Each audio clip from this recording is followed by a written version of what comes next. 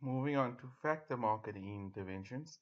So there's three categories under this: performance requirements, restriction on FDI, and playing a role in the capital market and financial sectors. Part of the performance requirements are to improve the social outcomes, contribute to macroeconomic balance, strengthen domestic capacity, and aid with forward and backward linkages. Just gonna read up what forward and backward linkages are. So that's kind of idea between the informal sector and the formal sector and the relationships between them. Where maybe the informal sector is a supplier to the formal sector, or the formal sector is a supplier to the informal sector. Go read up on forward and backward linkages. In terms of the restriction of FDI, it's just the whole idea is looking at it's no use to have a lot of money coming into your country that is taking ownership of what your country is. So stuff of that is important to look at.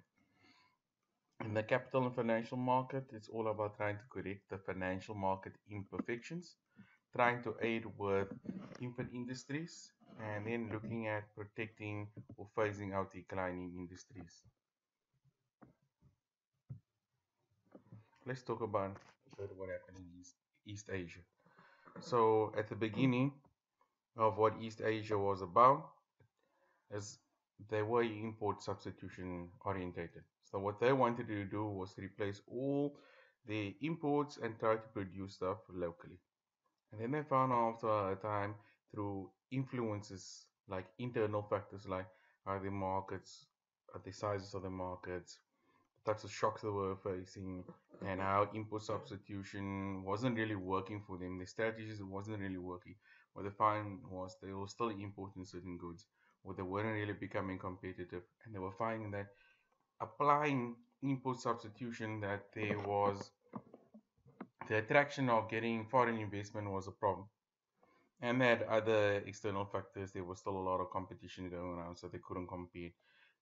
They weren't able to compete with technology change and also with the worldly pressures through GATT and the multilateral rules from the World Trade Organization. So those are factors that they were facing, and then decided, hey, let's take this a different way. Let's move from input substitution to export orientation. So that is now where you're trying to promote your exporting of goods. You're not trying to replace your imports with domestic products. You're just trying now to grow by ensuring that you're able to export to multiple countries and that. So they thought the way they can do this and improve on the export was to develop a knowledge and a structural base. So as we know, they pushed a lot into education and that. And in today's time, we know Asian people as one of the smartest technological minds.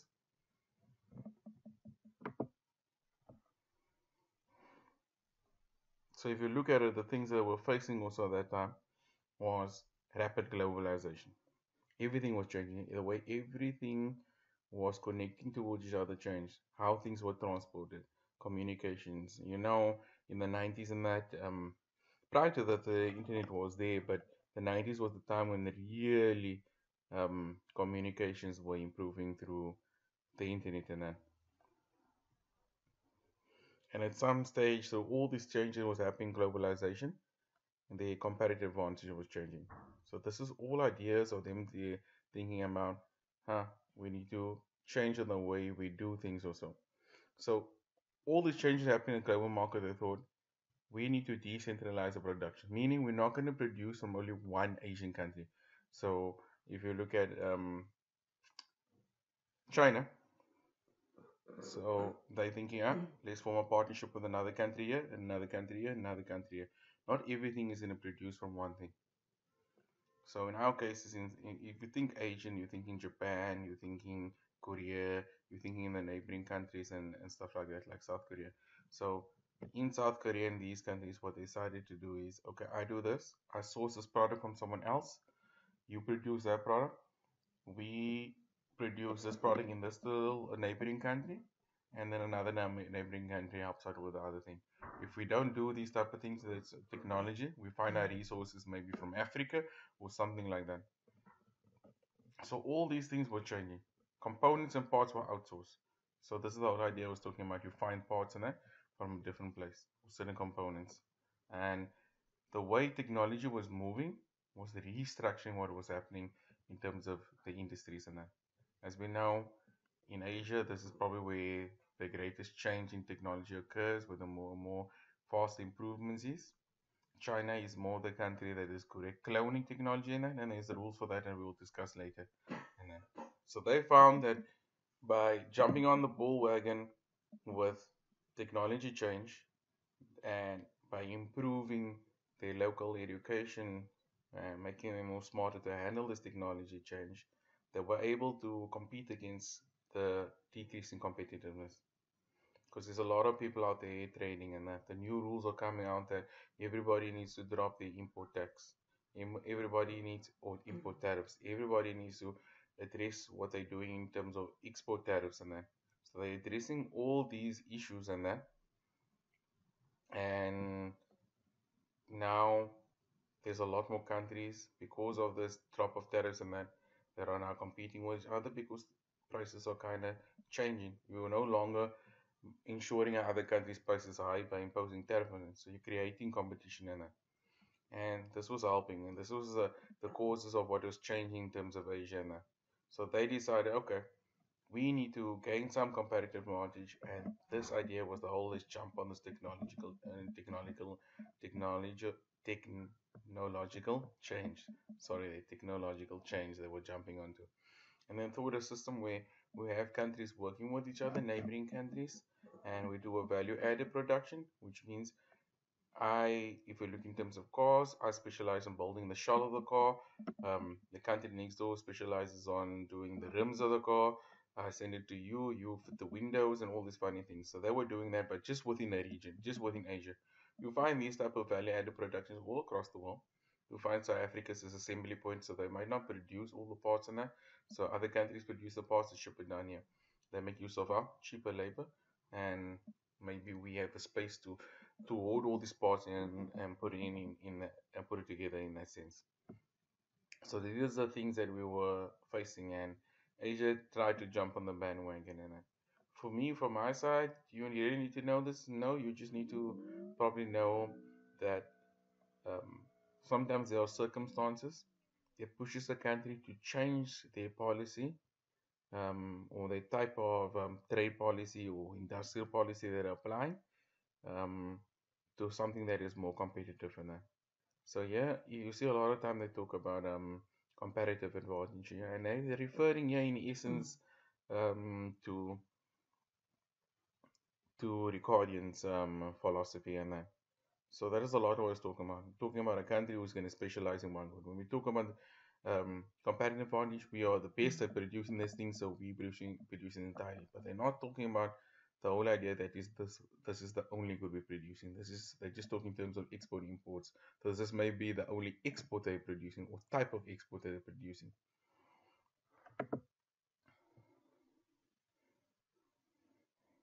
So the first thing was to address the Asian markets, or to address the domestic market competition. So I allowed imports to come and influence productivity. So then, okay, they opened the borders and it's like, okay, we no longer gonna have the problem where we're gonna impose an import tariff and make the overseas product more expensive. We say let's bring them in. Let's see how this competition directly enforces how this product directly enforces the price of our local market. So they did that. And at the same time, this forced them to try newer technologies and newer techniques. So it would then give them that advantage they would get over the competitors. So no more you're relying on, oh no, government's helping us and protecting us. We need to find ways to be better than the other markets in that. So they also then establish international networks to help them with getting in foreign direct investment. And they also looked at, see, it wasn't just, okay, this affect the markets, and then government got involved, and they also now designed macroeconomic policy that would help them through the processes and that. And at the same time, they ensured there was good infrastructure built. So it's not, okay, we're going to do all these type of things. We want to get a better product and then we're not addressing the infrastructure side in that. And that's the whole thing about Africa we'll find. Its infrastructure is very lacking, but yet they have all those big aspirations, but they're not addressing the issues of, oh, do we have enough factories out there that can produce what we want to do competitively? They want to be competitive, but they can never produce a certain amount. They do not have the knowledge to produce a certain amount in that. So these are things that you need to look at in that. So that was the other issues also they did. As I said before, they looked at education, and they also concentrated on some research and development to ensure that they're always getting the latest technology. Everything is stemming from them. It's not coming from another place. It's okay. You can copy what they do, like China does. They copy what the newest technologies, they clone it, but it's yeah, that's more for mass produce and a bit later for market, but then it's cheaper in that sense. So that's what China's thing is kind of about, and obviously they cheap labor to a degree. While as you find from Amuna, they're always offering the best thing, the newest thing coming out of the market, and for a lot they can capture the market, right? So you're not late to the market, you're always new to the market in that sense. So we're gonna look at a little rules on that. It's important to know some of these stuff. They can be asked in terms of definitions and that. So, these multilateral rules that the World Trade Organization looked at. The first thing was addressing tariffs, anti-dumping, and safeguards. So a tariff reduction program just means, in general, every country had to look at how it was going to reduce its tariffs to its neighboring countries or any other country it was trading with. So that was the first thing. If you join this organization, you need to effectively start dropping your tariff rates. Not to zero immediately, it's a process. So you're not forcing that. Then there's the other idea of a bind tariff. Um, so that is saying you're going to enter in a relationship with another country, but you cannot ask more, or you're not going to charge them higher than a certain tariff. So it's a maximum tariff. That is what a bind tariff is saying. If you go and charge them anything more than this bind tariff, any more than this maximum, then you have to find some way to compensate them. So a lot of people had these bind tariffs in sensitive things where they felt, yeah, we can't drop our tariffs entirely over time. We need to keep the tariffs this rate because this is a market we think we can still grow in and we still can be competitive in. So this is where they had their bind tariffs in. And then is the anti-dumping rules. So what and the safeguard measures that was put in place. Safeguard just means is how do we retaliate against someone who is not getting to the rules? What is the retaliation in that sense? So if you break the rules, what are the rules on that or the steps we have in place that we're gonna now tackle the issue that has come forth? Anti-dumping is this idea that another country comes into your market, drops a good or very, very cheap on the market, like ridiculously cheap, that it's impossible to be competitive, even if they're making a loss. So they do this, drop it very cheaply in the market. Everybody moves away from all other products that is similar and jumps onto this market that's now very, very cheap. So then it entirely makes all the other companies go bankrupt, they can't compete, and now this is the only market, only good on the market. Now what happens is this is the only company now producing this type of good, and now they can change prices how they want to.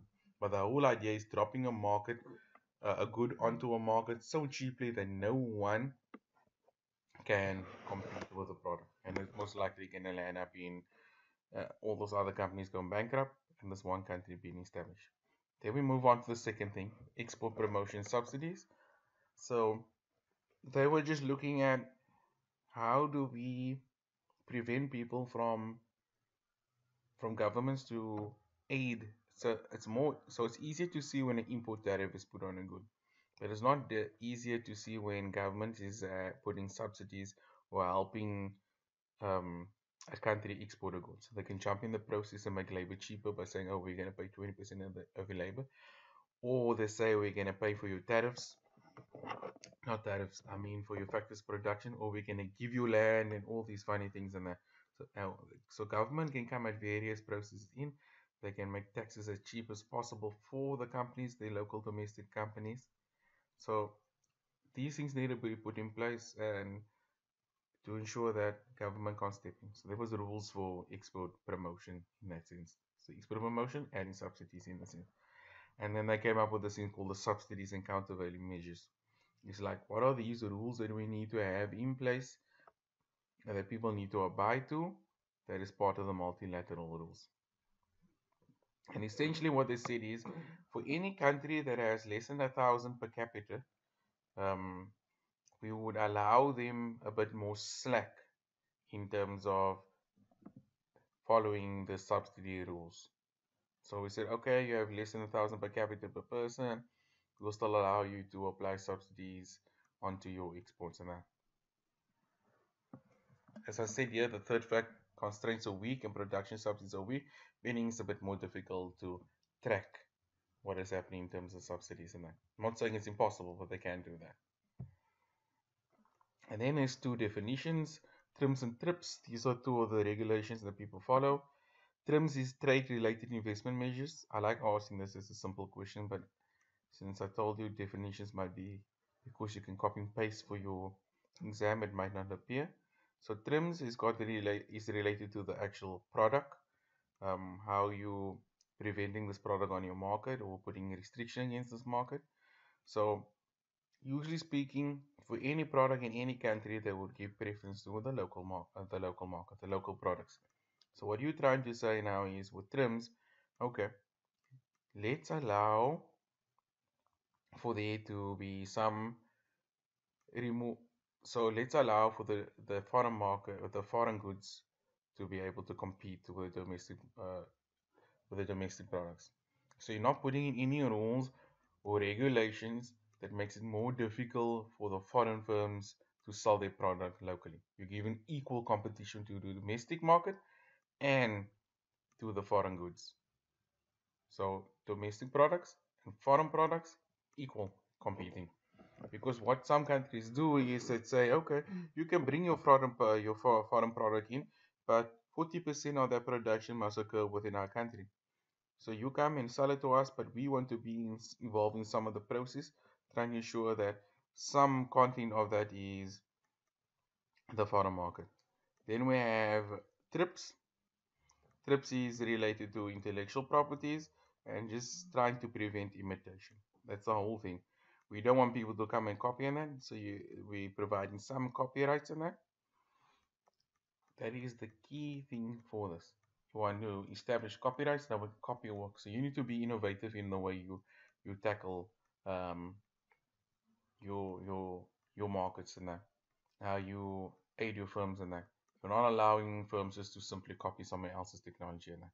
So you need to attract some form of foreign direct investment to help aid and do have some research and development policies in place to help you with the technology side, so you're not copying anybody's work. And then we have GATS. GATS is a general agreement on trade in services. The whole idea there was just to remove barriers to trade, but they didn't stipulate which markets or which industries you need to do this in. They just said you have to remove it. So what some countries did is they looked at the industries they weren't competitive in, then they started removing the barriers to trade there and slowly tried to keep the comparative advantage with tariffs in the other sectors. And then there's something about infant industry protection. And for now, this will be covered in another lecture.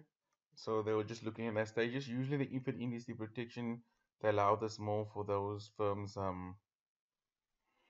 who could argue that we can't really be competitive in here and who actually needed to have some advantage or some or struggling countries in a sense, and they needed this infant industry protection for the time being.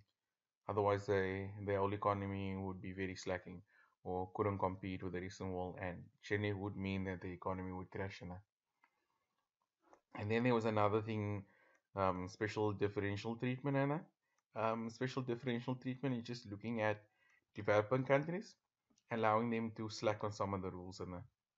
And for all the rules we discussed about trims, trips, all these funny things is they could allow this special treatment for all the other rules. They could be allowed, okay, you can slack here. You or not all the rules apply for you for a short period of time. It's not indefinite. There would be, okay, we can do this for a short while. If we get to the stage, okay, we can relax the rules and that.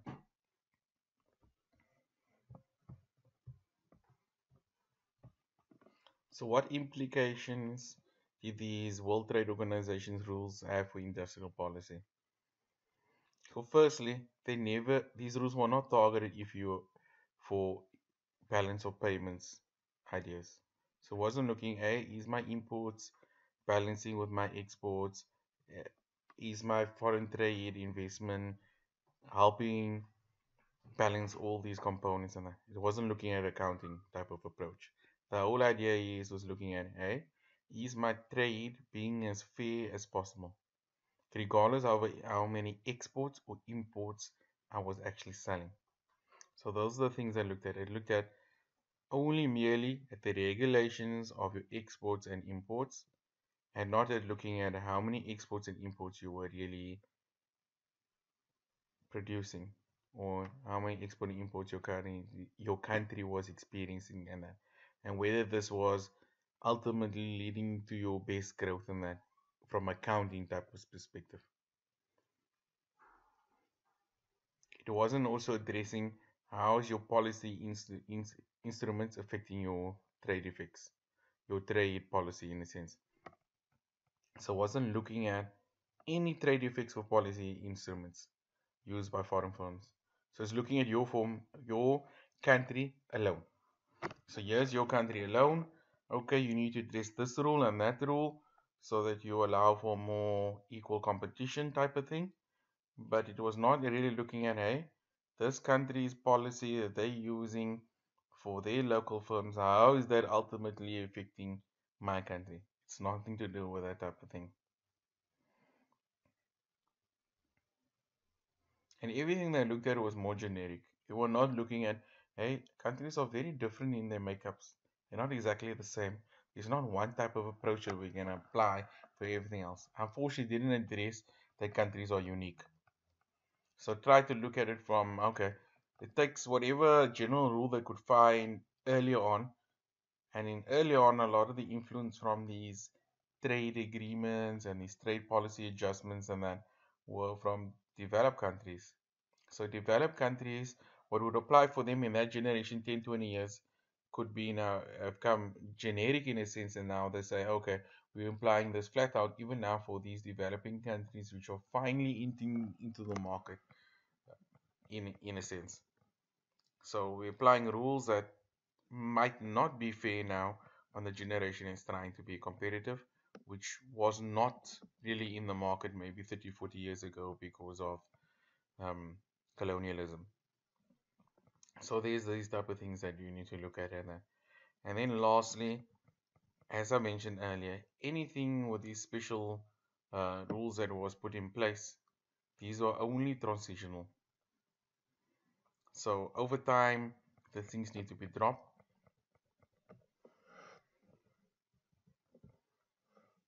So TPOs is not something I'm going to be doing with you. It's something separate. You would have done in the readings. You can go read on trade promotion organizations.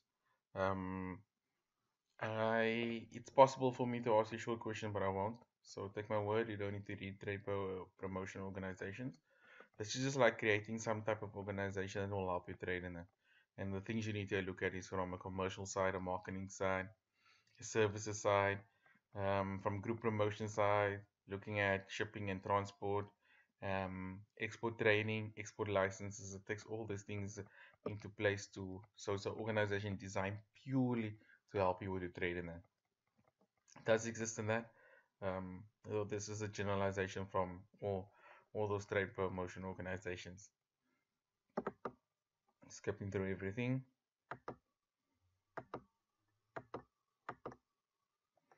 And then finally to duty drawbacks and temporary admissions. So this is looking at the idea is a lot of the time we find a product that we bring that we sell the input for those goods when we might not have the input for the goods that we're producing. So we ship these imports from overseas and unfortunately we get tariffs on these imports and there's very few places in the world where they don't have an import tariff. Right? So that is the problem it faces. So we have a locally produced company. It produces cars, but to produce cars we need metal. So we don't really produce metal in South Africa, so we ship this metal in from where? From, say, where metal comes from. So let's say America in this case. We ship in the metal. Unfortunately, we have an import tariff in place. So that metal that we're shipping is now going to become more expensive because there's an import tariff thing in place. Ultimately, what that means for our cars that we sell across the world, the price is going to increase because our imports are our import tariffs is making our imports are expensive in that sense. So now there's measures in place to try to remove this import tariffs. And the first way is a duty drawback. So we have a duty drawback in that. Imports here, another word here, intermediate goods. So this is what we're looking at. I'm not really worried about the other type of protectionism. I'm merely looking at the protectionism in terms of the intermediate goods imports. So this is the duty drawbacks and temporary admission. Yes, you can look at protection that leads to domestic sales. That is when you trying to promote your own good, you're making all foreign goods very expensive. And you can look at protectionism on exchange rates. And that is now looking at how your imports affect your balance of payments. So how you control that to keep your currency at a certain exchange rate and that. So this is not what I'm looking at. I'm more concentrating on protectionism on intermediate goods. So duty drawbacks. So this is just saying any duty or any import tax that you pay on this input good or intermediate good, you're getting this paid back to you. That is it. As simple as that. You have all your money is getting paid back to you at some point. The problem with this is all the administration that is designed to get this good paid back to you is costly and becomes very difficult, especially when input tariffs are about 15% and 20%. It also occurs the process that not all these input tariffs are exactly paid back to you because some of these input tariffs now, some of that is get pushed now to the administration side. So administration is taking a cut of that to actually allow for these import tariffs get paid back to you. These whole processes. And because you're now waiting for a process for your goods to get paid back, there's a delayment. So you're paying your import tariffs immediately on the intermediate good. Then you're trying to claim this back. And unfortunately, the process to claim them back takes some of the money. And on another hand, you are now waiting for them to process everything to get back your money. So there's a delayment in that sense. And a lot of people are also making false claims on that. So these are the issues with duty drawbacks. But in essence, you need to understand what a duty drawback is. It is claiming back your import tax or your import tariff on your intermediate good or on your input good that you are using for your final product. And there's also another problem with this. For some reason, these import tariffs would affect smaller businesses a bit more.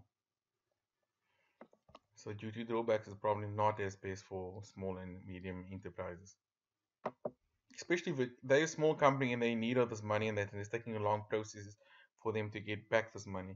They can't survive for indefinitely for this good for the tariffs to get paid back for them.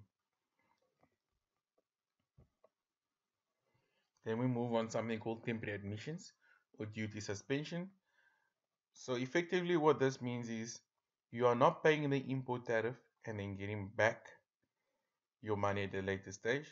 What you're doing now is when you import the good, immediately you're importing the good without the tariff on. So in that way, it's more effective. There's no money getting paid back to you at a later stage. Everything is reflective exactly of what the cost of the good is.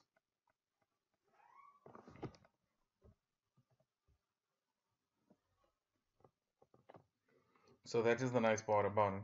So with no payments and all those involved, it makes life easier. But for the company, what they need to do is now they need to show effectively all the documents related to import goods and that. Need to project or the potential exports and that. So they need to have a lot of documents and that in place for this good and that to prove that they need this temporary admission and that or this duty suspension and that.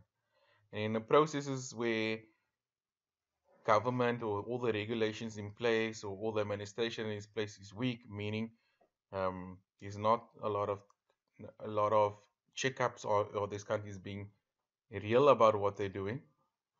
In those cases and that, then what happens is a lot of these import goods don't land up into this final product and they land up somewhere else in the market and that. And this is what you're trying to avoid. The idea of giving the suspension was for this final good, not for landing up somewhere else in the economy and that. So when looking at this and the statistics and that, you'll find that even though there are drawbacks in temporary admissions, these things didn't achieve what they were expected to achieve. And we find that a lot of time, even allowing for these import removals at a certain stage, whether it's immediately or a later stage when it gets paid back, we find this has not been very effective for sub-Saharan. So probably in this cases there was a lot of weak administration, and the goods and these imported intermediate goods ended up in the market elsewhere.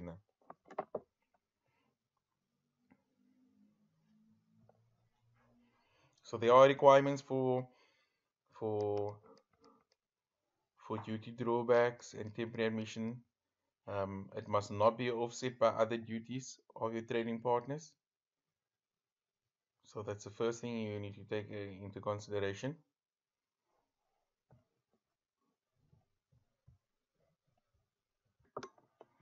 So what we want is that it's no use you get these intermediate goods very cheap, and it allows you to then produce the good more cheaper and then sell for cheaper. But then you have your partners that trade with you and that, and then they start imposing high import tariffs.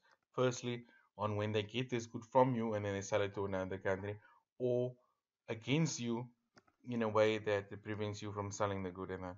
So you don't want that to exist in that. So those are things that need to be looked at.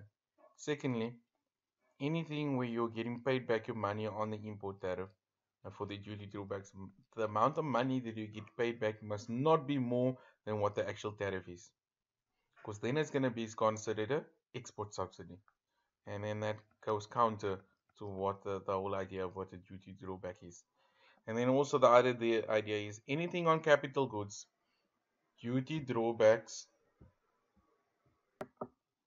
also anything related to capital goods. The no duty drawbacks are allowed on capital goods because they're also treated as export subsidies in that. So the whole thing is that you need to set in place some system that handles these input goods, especially when it comes to any complaints that might come forth when there's excess rebates on levies in that. So you must probably keep a lot of documentation on those things, so no one can claim that there's that your country has been abusing the system and that. So then we have export processing zones. I'm not going to really look at that. So that is just looking at it's the whole duty drawback and the whole temporary admissions and that duty suspension, but just between in certain regions and that allowing that.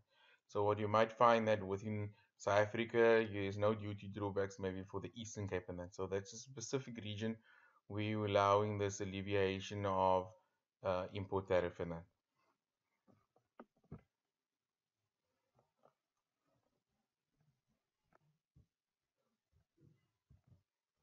And then lastly, trade finance, which is the issues that most low-income countries face at.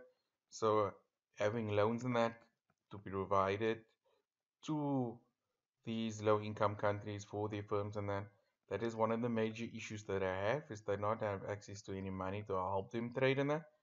And this should be provided by the private sector, but unfortunately, when the private sector doesn't believe that the economy is going to really do well or this company's going to do really well, then they take a step back. Sometimes then in that cases you need government to intervene and provide some assurances in that. And on the other hand, also it could come that that this private sector is not stepping in because maybe it's a weak financial sector, and it's also then maybe very difficult to access whether um, to assess, not access, to assess whether these companies are really credit worthy or not. So if you don't know what you aiding, because I mean with a loan that you need to ensure that your money is coming back. So the private sector doesn't want to jump in because they can't say whether this company is really good or not. So that is the whole idea that government needs to come here and promote and help. And especially for small firms which have less reputation of knowing what's going on, they need to come in and help. And then the ways they can do this is through revolving funds. Um, and they can also aid through pre-shipment export finance guarantees. So this is saying we will guarantee to ensure in case there's no payment that occurs to foreign firms. And yeah, so they need to step in inside. And this is a big thing because a small firm you find sometimes things get tight and then they do not even pay these foreign firms and that. So government is stepping in. And then maybe finding other conditional and matching contributions for the finance and that. Anyways, you can read up a bit more on the revolving funds and that. But the whole idea is that you need to pick up from this is that trade finance is a big issue, especially for low income countries and developing countries and that. So that's the end of industrial policy to a degree. Um, yes, the only section I skipped over here was TPOs, but that's okay. That's not so important. And the next time you hear from me, we will probably be doing trade policy and that.